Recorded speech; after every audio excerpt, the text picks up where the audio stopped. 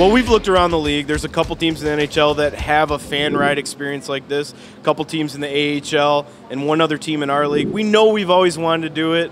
We felt like this year would be the right year to introduce it. We'll have a pregame ride, a first intermission ride, and a second intermission ride.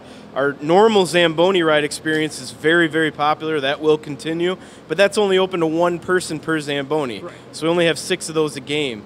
This will be in addition to that, and we can have up to 45 riders a night. Go to ToledoWalleye.com/experiences. It has all of our fan experiences there, including the Fanboni experience.